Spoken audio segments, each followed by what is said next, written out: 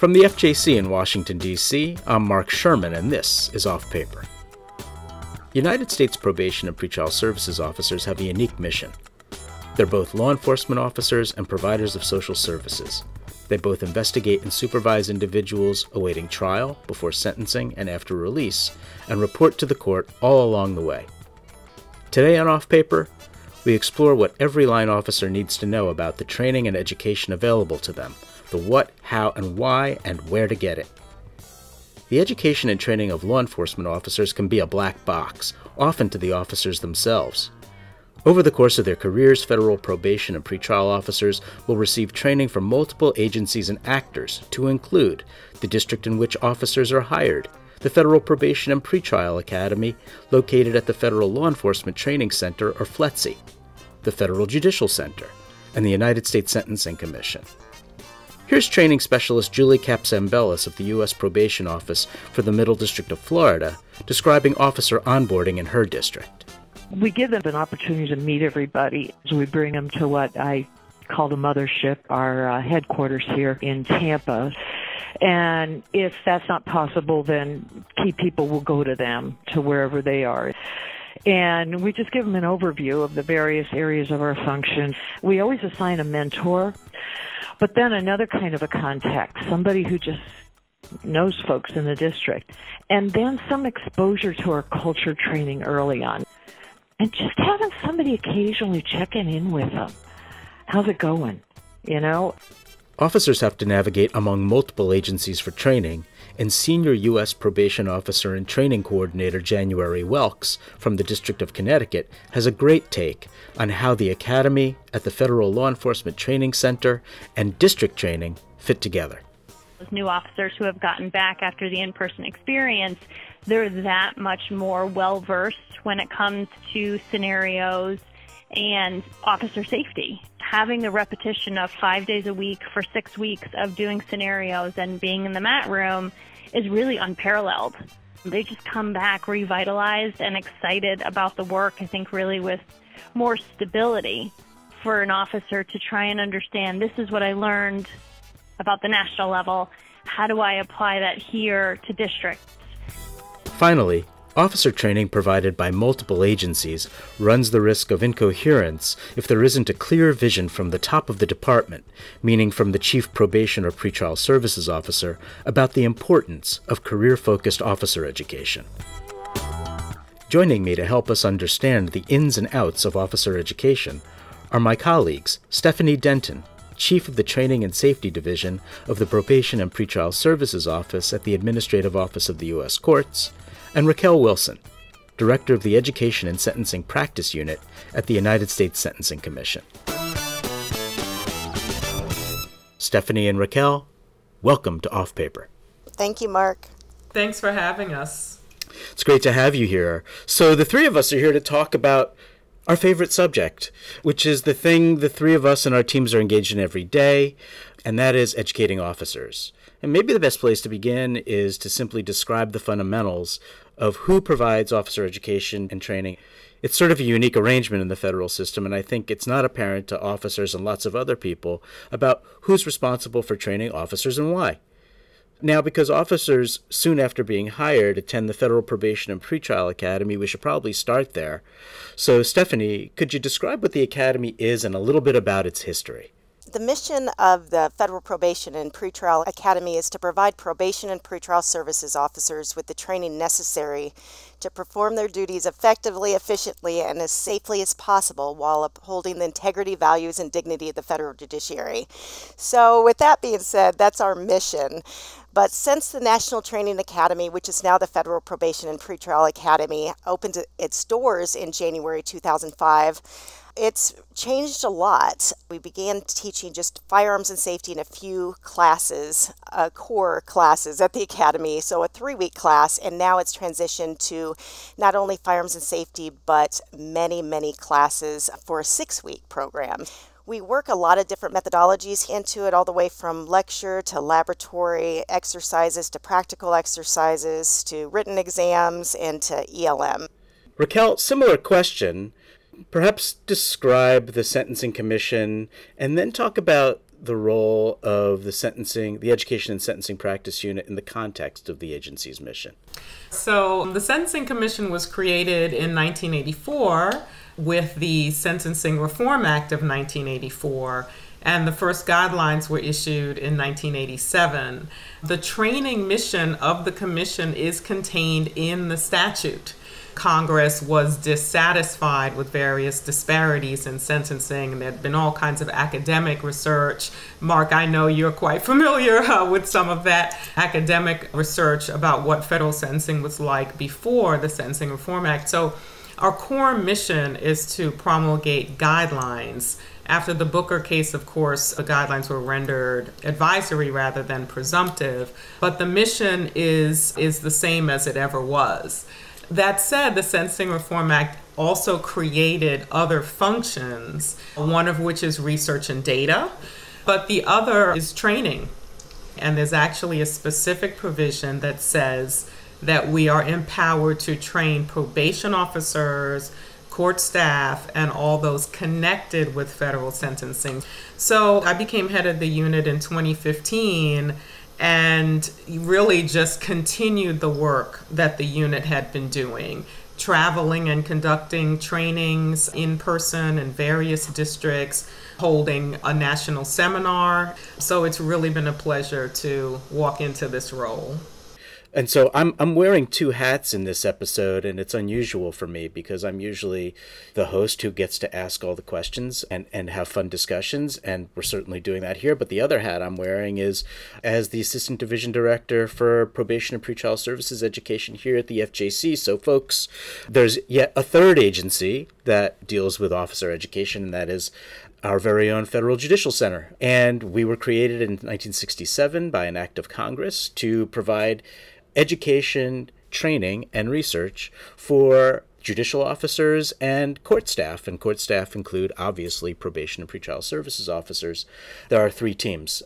Our team, Probation and Pretrial Services Education, provides education primarily to line officers. Then we have an executive education group that provides education to executives and court unit teams, executive teams, sort of at the top of the food chain across the judiciary, but that includes chief probation officers and deputy chief probation officers. And then we've got a management and professional development education group that provides education to folks at the managerial level, which includes supervisory probation and pretrial services officers. So we've got three separate agencies here at the table, but we all work very closely together because we're all within the judiciary, federal judiciary. And in fact, it's actually helpful to have three separate agencies that are independent from each other, but working within the same branch of government, because we do really have different missions. The Academy primarily, not exclusively, but primarily delivers the Introductory Probation and Pretrial Training Program. This is the core program offered by the Academy, including but not limited to safety and firearms training. And it's at the Federal Law Enforcement Training Center in North Charleston, and that's sort of the general mission for the Academy. For the FJC, it's like, what happens after the Academy, right? The FJC is sort of continuing professional education for what we refer to as experienced officers, which is a very low bar, meaning anybody who's graduated from the Academy, from the initial probation and pretrial training program, or IPIT, as you referred to it, Stephanie.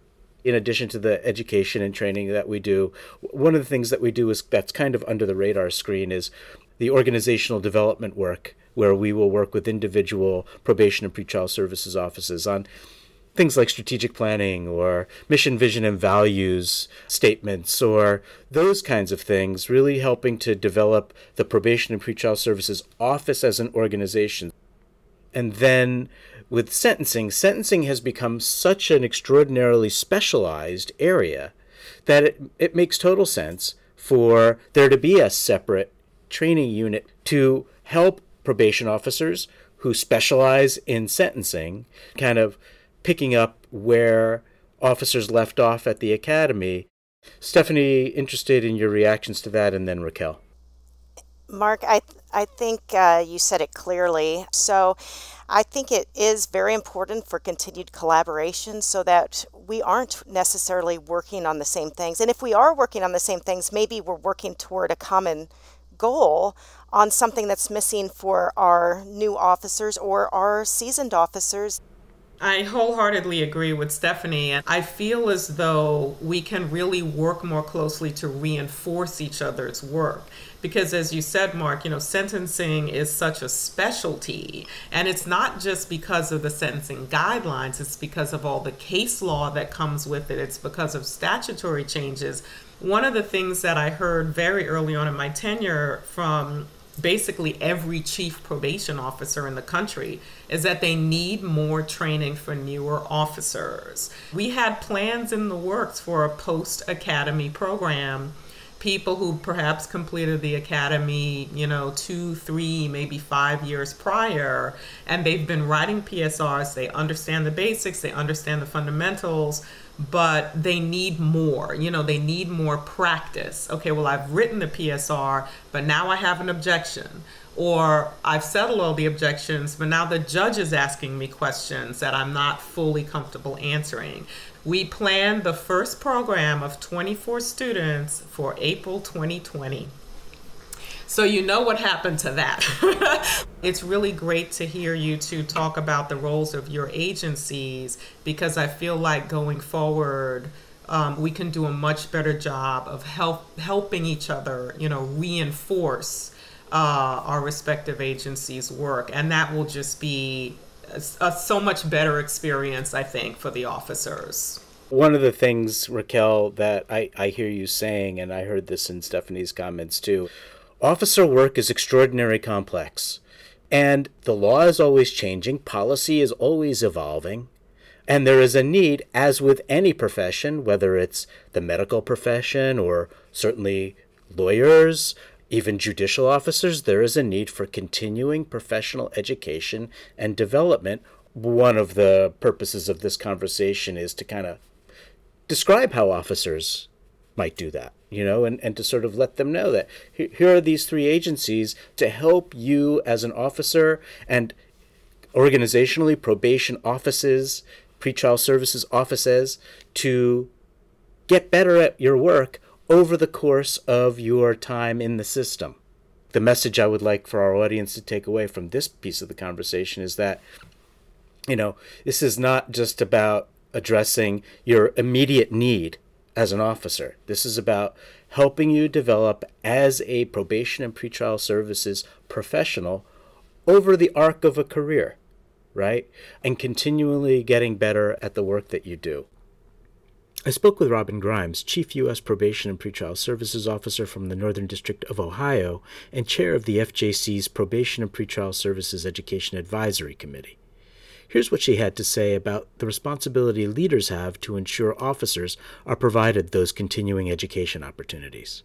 I think as chief, the one important thing you can't forget is the education of your staff and helping them learn and get the programming they need to be successful, not just in their core duties, but for a lifetime, for things that they're going to carry on outside of this career when they move on or they decide to do something differently at some point. The basic skills that you get on how to communicate, critical thinking, how to problem solve, just building relationships, fostering, a climate of teamwork and promoting diversity. Those things you can carry when you leave here, but if you don't educate people while they're here, you do a disservice. I want to continue the conversation. We're going to take a short break. And when we return, I'll talk with Stephanie and Raquel about the what and the how of officer education. In other words, what does officer education and training look like when it's happening? You're listening to Off Paper. In this age of utilizing evidence-based supervision strategies to reduce recidivism, FJC Probation and Pretrial Services Education offers districts the opportunity to participate in a program designed to help supervisors learn to improve their work with line officers. Supervising Officers in an Evidence-Based Environment, or SOBE for short, is an in-district, year-long blended learning program led by FJC faculty and clinical psychologist Dr. Guy Bergone. The program aims to teach supervisors an array of skills such as listening actively, providing feedback, and reinforcing officers' efforts. You will learn to apply evidence-based principles and help officers connect risk assessment results with case plans and supervision strategies.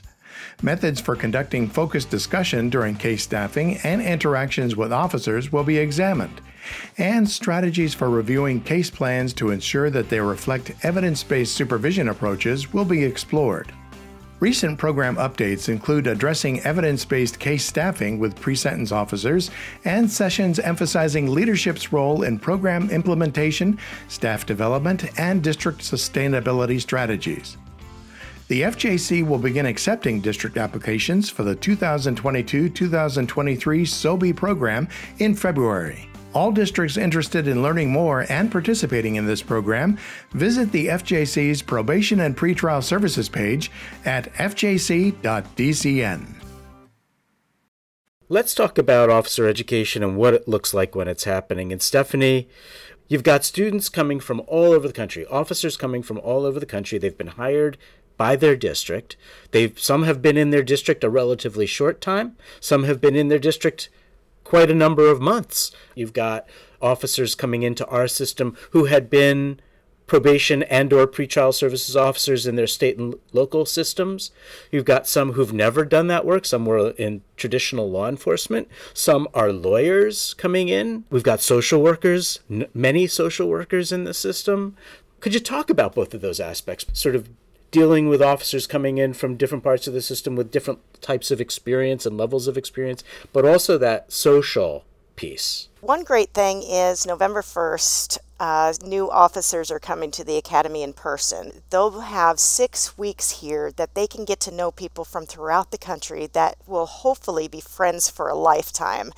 They have 2 new officer classes running at the same time so that they have those other 24 students that they can bond with. The learning part of the in-person, I'm really excited to see again. They can learn from each other. For example, we do a bond report and every district does it a little differently. But at least they can be here, see how it's supposed to be done, see what they need to be thinking about, and learn from each other. So that bonding and that esprit de corps that can happen, especially in the IPIT program, the 6-week initial training program for officers, you can't replace that with virtual. You simply can't. So it's like a really important opportunity for them to feel a part of our system. Raquel, I'm very interested to know how your team interfaces with the academy. It's interesting because the 24 new officers, you may have 2 or 3, or if you're lucky, so to speak, 4 or 5 who will actually be pre-sentence report writers. So it's kind of funny because they don't all know why they need to know this stuff. You know, we needed to be prepared to make those hours in the classroom interesting and to make them understand how it is relevant to them. I think most of the new officers understand that they need to know guidelines. They need to understand what happened before, how different supervision techniques or needs assessment, how that is going to relate to what the case was about, what the person was like before they went to prison. And we certainly hope that when officers get back to their districts, that message is reinforced, because you never actually know what your job is going to be necessarily year to year.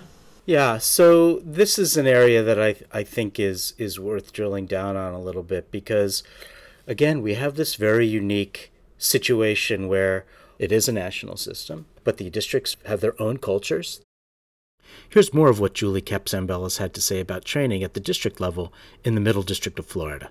We've just taken over doing the strengths training ourselves. We want to focus on what's right with you. It's not that we're not going to work on and maybe correct any issues that come up as people are learning their job, but we want to focus on what's right with you.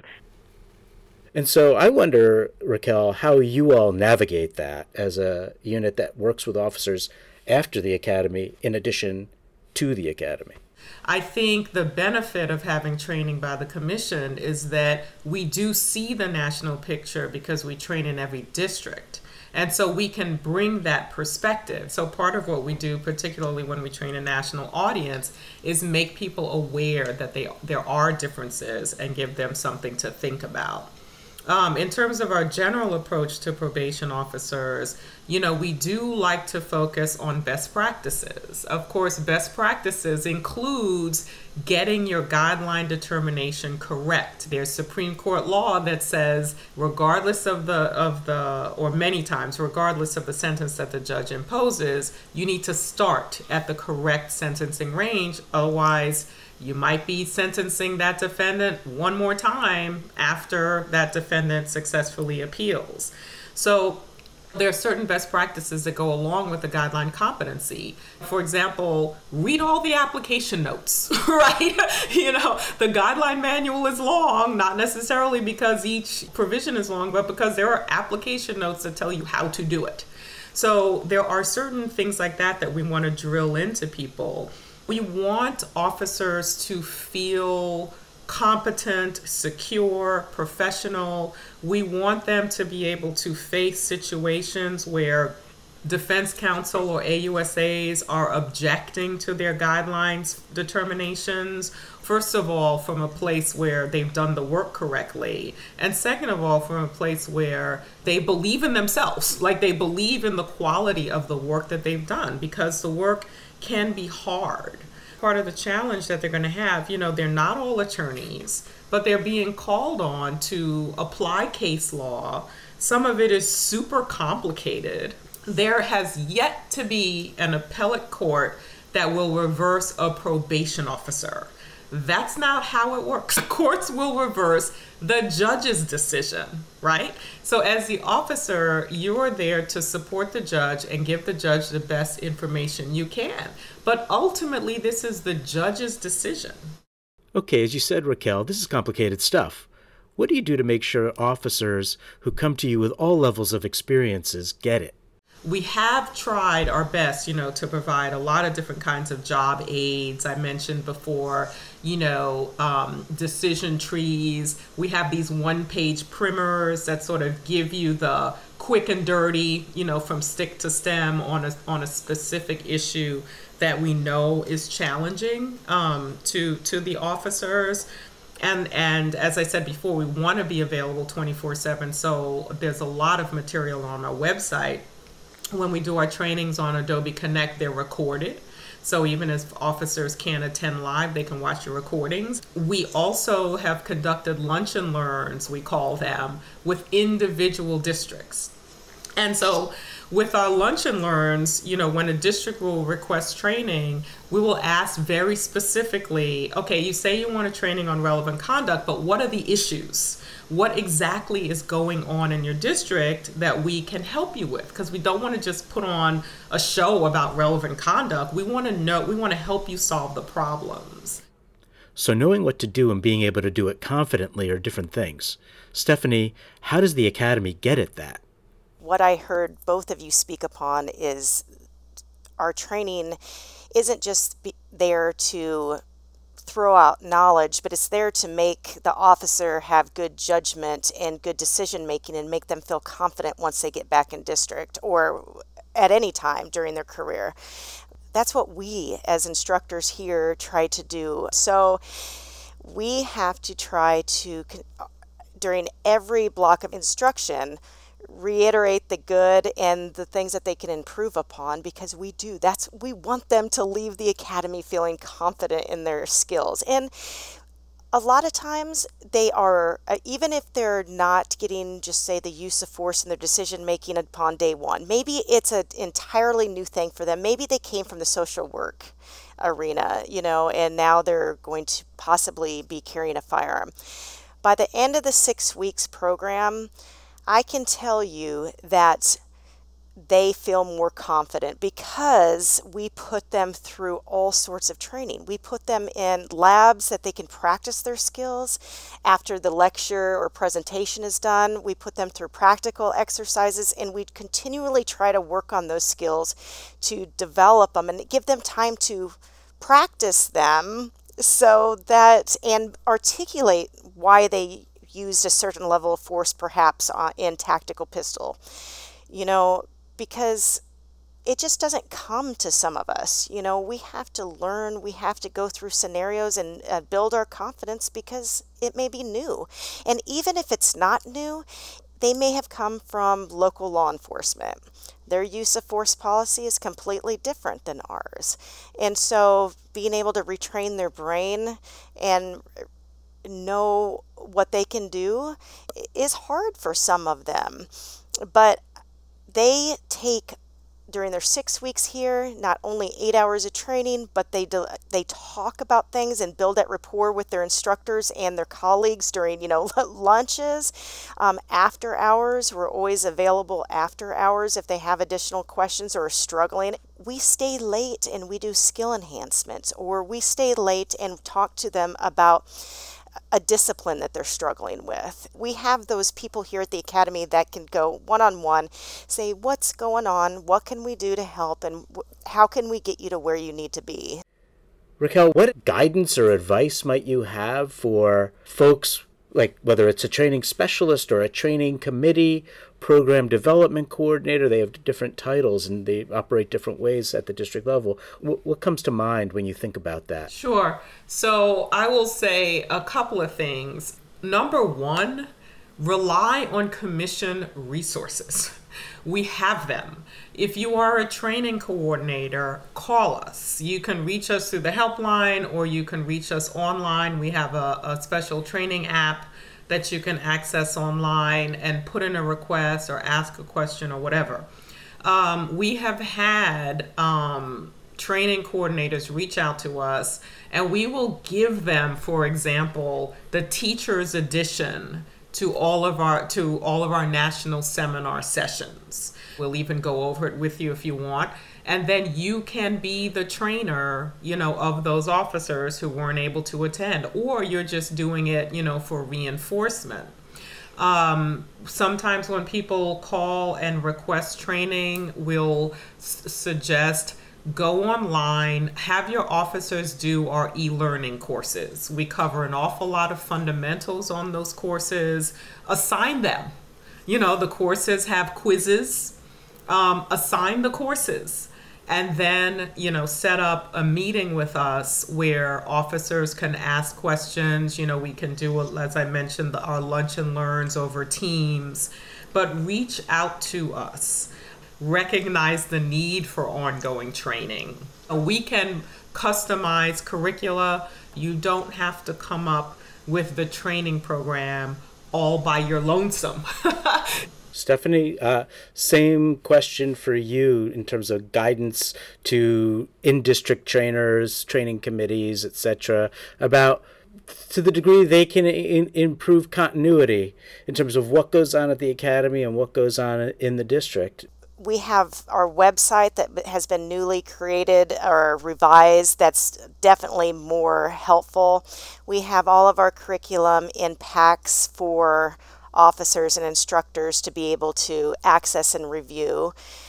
But just like Raquel said, if the district has a need, give us a call, send us an email, and if we are the best person to provide that training or give you resources, fantastic. But if we believe that FJC or U.S. Sentencing Commission has better information or can train better in those areas, we'll hand them off and you guys will take good care of them. Please don't hesitate to reach out anytime. Yeah, I mean, that's also, I would reiterate that from the FJC perspective. If you are a district training specialist, if you are on a training committee and you want to try to up the game on your in-district training, reach out to me or any of my counterparts who are involved with officer training. It would be Lori Murphy, our executive education director, or Joy Richardson, who manages our management and professional development education group. All of us work with probation and pretrial, and we are instructional designers. We are content developers. We work with individual districts all the time to help them improve their approach to in-district training, but wanted to just reinforce the fact that that's yet another function that our agencies serve, is supporting the in-district training of officers for purposes of improving continuity, improving quality, and really just having officers having an excellent educational experience as professionals trying to do their jobs. So I appreciate both of you providing some input on that. So this is Off Paper. I'm talking with Stephanie Denton of the Federal Probation and Pretrial Academy and Raquel Wilson of the U.S. Sentencing Commission's Education and Sentencing Practice Unit. When we come back, we'll wrap things up by discussing some front-burner officer education issues that our three teams are confronting and how each of us is thinking about the future of officer education. Stay with us. Hi, I'm Lori Murphy, a colleague of Mark Sherman and head of the Executive Education Group at the FJC. We have a podcast that focuses on leadership in the federal courts called In Session, Leading the Judiciary, that I think you'll like. Each episode features current research and cutting-edge insights into leadership. Guests include Michael Lewis, groundbreaking author of The Undoing Project and Moneyball, Professor Jennifer Eberhardt, implicit bias researcher at Stanford University, and Harvard Business School's expert on psychological safety, Amy Edmondson. Each episode strives to enhance listeners' critical thinking skills, encourage expression of authentic leadership, and promote the use of best practices among judiciary executives. Episodes are available wherever you get your podcasts or on fjc.dcn. Join us. The podcast is In Session, Leading the Judiciary. Stephanie and Raquel, it's been a tumultuous time for educating officers since the onset of the coronavirus pandemic, but I feel like we've all learned a lot from the situation. Certainly as educators, we've had to embrace distance learning like never before, but also the pandemic has influenced how officers do their work. So I want to talk with you both about those things. Let's start with some of the front burner issues of substantive officer education. And Raquel, starting with you, what are some of the new areas where officers are needing assistance? The First Step Act was one really significant statutory change that happened in sentencing. And I know officers were dealing with, defendants returning to court for recalculation of their guidelines in drug cases because of retroactive penalty changes and so forth. There's the safety valve in drug offenses. Somewhat recently, there has emerged a circuit split over a safety valve issue. The 11th Circuit has ruled one way, the 9th Circuit has ruled another way. And if the 9th Circuit ruling were to become the law of the land, not a lot of people would be ineligible for safety valve. So the way the 9th Circuit interprets the First Step Act's statutory change makes an awful lot of drug offenders eligible for safety valve. It would actually be quite a large expansion. And so we've been getting calls about that, well, what do we do? And again, that's an area where you have to be competent in the guidelines, the case law, how it operates, and you also have to adopt some best practices with the litigants and with the judge, because ultimately the decision of which side of that circuit split will your judge fall on, that's going to be up to the litigants to argue and for the judge to decide. So it's sort of a perfect illustration of where it all comes together. Something that is probably an evergreen issue for us until a major change in policy is crimes of violence, right? The so-called categorical approach given to us by the Supreme Court more than 20 years ago. So that is something that is constantly changing. Oftentimes defense attorneys are challenging, prior convictions on the grounds that they're not crimes of violence.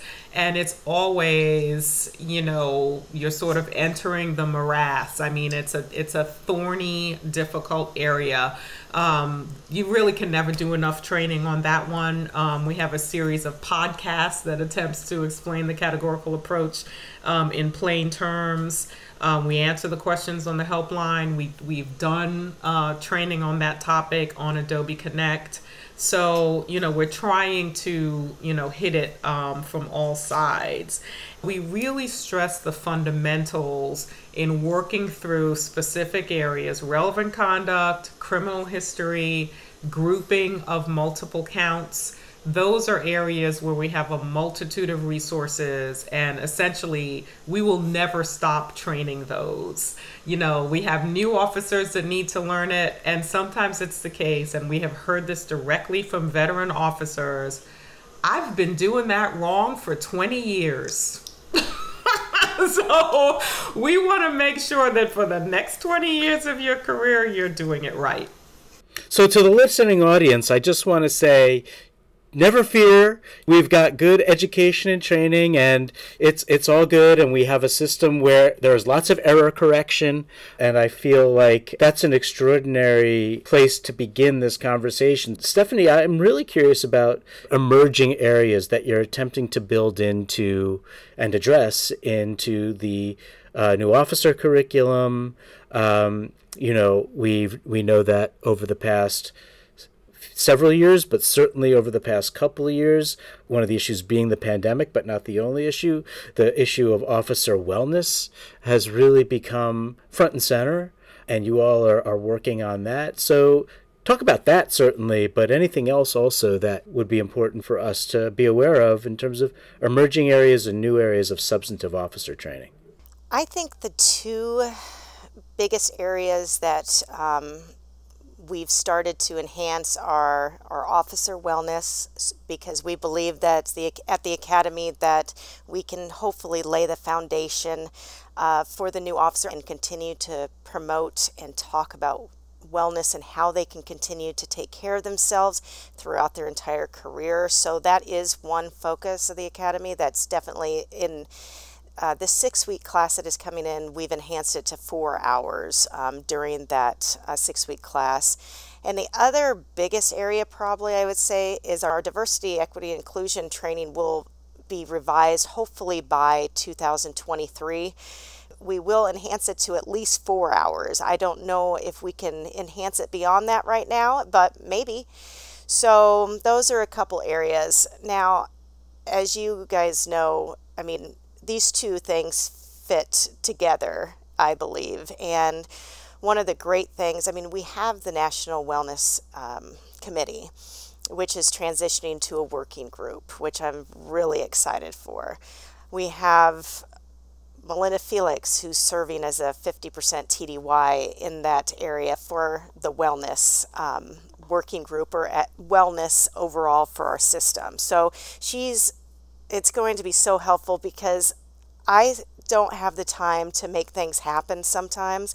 She is going to be able to fly with the initiatives and continue to move forward in our system, because we need it.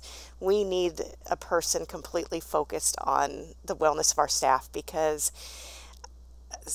they're not all well. They're not. And from officers to support staff, to trainers, whoever it may be. And I just think it's so important with our lives right now and how stressful our jobs, their jobs, new officer jobs, chiefs' jobs can be. So I'm thinking that new working group will be fantastic. We've also created, and this is not for new officers, but it's for chiefs. We've created an ad hoc working group for chiefs to deal with critical incidents. We're looking to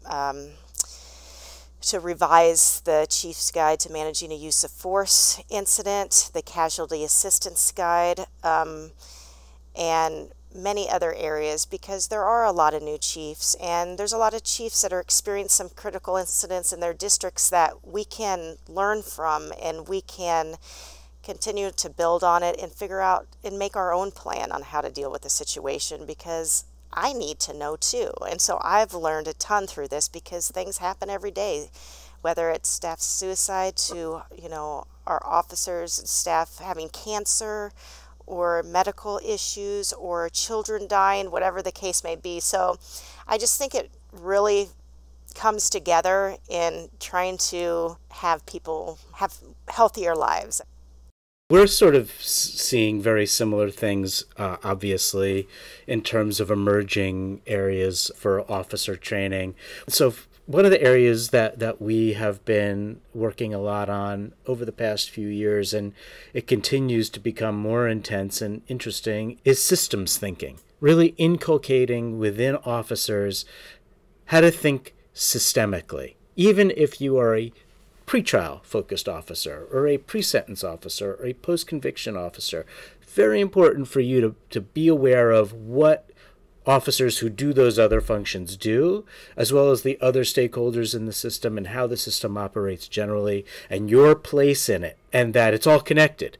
So decisions made at the pretrial stage affect decisions made at the pre-sentence stage, affect sentencing, affect what happens if the person is sentenced to a term of incarceration in the BOP, because that ends up in the pre-sentence report, which goes downstream, and then obviously post-conviction supervision. And so one of the areas that we have really been working a lot on over the past few years, and again, it increases with intensity as we move forward, is bringing together officers with other actors in the system for purposes of education. So we do that, for example, with officers and magistrate judges, or officers with magistrate judges and district judges. Occasionally we'll do it with defense attorneys and or prosecutors. So we can sort of do cross-training or at least joint training. And we address all three areas. So, with pretrial, obviously, what does it mean to draft a bail report and work with a magistrate judge who is the consumer of that bail report, right, and has to make a detention and a release decision? Another area is, as you mentioned, Stephanie, this area of wellness that we call resilience and workload management, because those are the 2 of the 10 competencies that really embrace this issue of wellness. We're doing more work there. In terms of diversity, equity, and inclusion, there's so much going on in our system right now. There is what you referred to, Stephanie, happening at the national level, which is key. But then individual districts are also working on it. And in terms of our team's work, we bring no unique expertise to that area, but we are very good at working with districts and helping them figure out how to work on any number of education and training areas, including but not limited to diversity, equity, and inclusion. So we're working with a few districts that have DEI committees that are attempting to provide education and training on an ongoing basis in their districts. So we're working with them to help them figure out what that looks like, how that will roll out, what that kind of instruction or programming looks like. We do a lot of work with problem-solving courts. There are now about 130 federal problem-solving courts, everything from pretrial through post-conviction reentry courts, drug courts, veterans treatment courts, mental health courts. There's a gang court in the federal system now, and our team does a lot of work there, and the demand there is growing. So we've noticed that as well. And then it's sort of this other area that's emerging in the federal system, really just beginning to emerge. It's something that's been happening at the state and local level now for a number of years, is restorative justice. So, and that kind of goes along well with problem-solving courts, but it's something that we have found there is increasing demand to learn more about. There are a couple of districts now in the federal system that have restorative justice programs.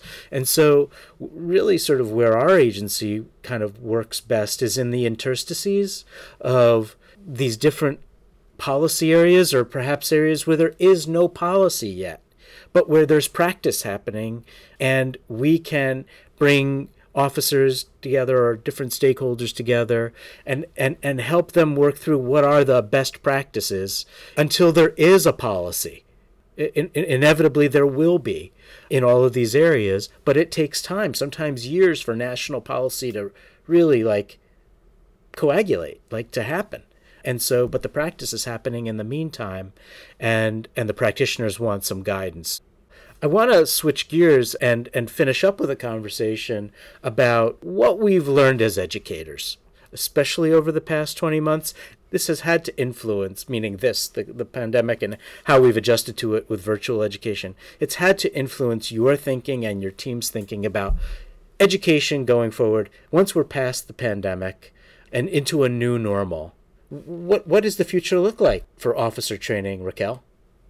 Well, I can say that these past nearly 2 years have taught us that, virtual training is not a replacement for in-person training, but it is an essential component of training.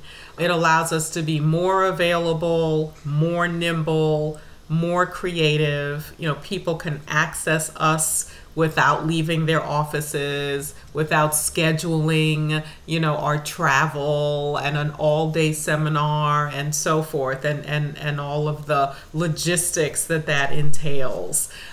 For us, I had laid out a vision, my unit had laid out a vision back in late 2019 when we had our planning retreat for 2020. And my shorthand was that 2020 would be the year of building relationships.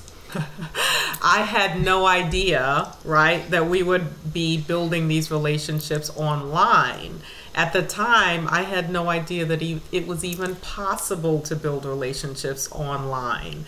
But frankly, I think we've had a lot of successes, and I think we have built relationships. I think, relationships are really at the core of education and, frankly, the mentorship that takes place, over the course of an officer's career. So, we have done it online. We're going to continue doing it. I love our Adobe Connect, our national sessions, because people get to experience sentencing through the eyes of people, from other districts where they normally wouldn't get to do that except for one time at our national seminar. I absolutely love our lunch and learns, when the district contacts us and we get them to do perhaps a little more work than they've had to do in the past in terms of really figuring out, okay, what are our issues? We're asking for training on this. Why are we asking for training on this? What is happening? What are our officers experiencing? How is our caseload changing? What is causing us to ask for this training? And how can we home in on specifically what the issues are so that we can have a really in-depth conversation, in a safe learning space. I love that program, and I want more districts to take advantage of that. And that doesn't have to be a single district, by the way. I mean, you can get together with, another district if you want to do it that way. I love our online helpline. We've operated a telephone-based helpline for forever, but now you can submit questions online. And we will call you back, of course. We don't have an online conversation. We'll call you back. But what we're finding is after people attend our lunch and learn, or after people attend our Adobe Connect session or watch a video or whatever, they may be doing that in a group, right? And then someone will call us on the helpline. They've conducted a training, and inevitably, they'll get a call. Say, hey, I attended your training. I had this follow-up question. Can you help me? The answer is, of course, right? I want to have office hours. I want to make it to where, 2022, we do an online session. And then, later that afternoon or the next day, the subject matter experts who conducted that training are available, right, for a set time to answer some follow-up questions. I want to see people getting on our website, downloading materials, looking for materials. I love it when, we'll do a session, say, on grouping of multiple counts. And then 2 weeks later, the helpline call will be, I downloaded your decision tree. I already did my determination. I think it's this. I just want to check and see. Did I do it correctly?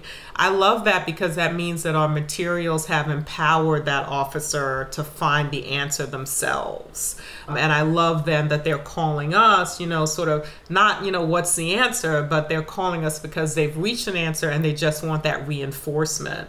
And I want to model that, right? one officer is doing it, I want them to tell their colleague, hey, this is how I did it. I want them to tell their supervisor, this is how we're doing it now. I'm really pleased, in a sense, with the way 2020 and 2021 have gone in the sense of building relationships. And I really just think the key is to not only sustain those relationships in the coming years, but really just deepen them wherever we can. Thank you so much. And Stephanie, sort of, where would you like to see the future go in terms of delivering education based on what you and your team have learned over the past 20 months? I do think that it changed our thinking about what could be done. We love to teach in person, and I do believe that a lot of what we do cannot be replaced. For example, firearms and safety needs to be hands-on in person, and districts do not have time with their caseloads to do it. I mean, they are doing it, don't get me wrong, but they shouldn't have to do that. They need to take care of things that are going on in district right now. So I think for the firearms and safety portion, obviously it will always need to be in person. Now, in 2023 or 2024, potentially the IPIT program could look different. We've had some discussions about what could be continued to be delivered online or virtually in the virtual world and what cannot. So it may look different in the future. I mean, we have put on so many, not only the virtual IPIT program, but also other firearms and safety classes that we can reach, like Raquel was talking about, reach a greater number of officers or instructors or chiefs, training for chiefs we've had at the academy. So I would say that the IPIT program could look a little different and could include many different things that chiefs are wanting to see. One of the other classes that was added to the FY22 schedule was a writing class, because a lot of chiefs said that was an area of concern. Now, we don't have a ton of time allocated to that, but at least if we can touch on it, lay a foundation, and make them understand that is something that's important to their districts, maybe we can do that. So, and I think that some of our other trainings that we deliver, we have a firearms instructor training program, an initial firearms instructor training program, and we are delivering a couple exported trainings. Well, that training is going to look different as well. We're going to do some online virtual training before actually going out to an area of the country to deliver the hands-on portion. So that's already looking a little different. And I think that many of our classes could be affected by that in the future. Thank you. So, and again, just sort of to sum up from the FJC side, we're seeing very similar trends. We have learned so much from educating people virtually 24/7, basically, without doing in person. So it's not going to go away. There are ways that the virtual approach will really supplement our in-person programming. We'll be able to do some hybrid programming, and we're thinking about it in ways that we just weren't thinking about before, because we weren't forced to. Instead of having one platform really for distance education, we now have 3 platforms. And we've got people who've developed some really serious expertise in using those platforms over the past 20 months because they've had to, and because there has not been a demand reduction for education, and just the opposite. So we've got all these new tools that we can use, and it's not like the virtual education's going to go away. It will be part of what is the new normal in a really positive and dynamic way, where we are going to be able to reach, as you all have both said, so many more people than we have been able to reach with just the in-person and even the recorded in-person programs that we make available as resources from our website. So I really appreciate you both describing that, and it's potentially very exciting to think about what the future of education for probation and pretrial services officers looks like. So, and with that, Raquel and Stephanie, I just want to thank you both so much for talking with us. Thank you for having me. This was super fun and really informative. And Stephanie, we will have coffee. That sounds great. Thank you so much, Mark, for inviting us as well. I'm super excited. And Raquel, you are coming down to the Academy soon. I'm just thrilled that we've had this conversation and very much look forward to continuing to work with you and your teams and excited about the future. So thanks so much. Off Paper is produced by Shelley Easter. The program is directed by Craig Bowden. Our program coordinator is Anna Glachkova. Don't forget, folks, you can subscribe to Off Paper on Spotify, Google Podcasts, Apple Podcasts, or pretty much wherever you get your podcasts.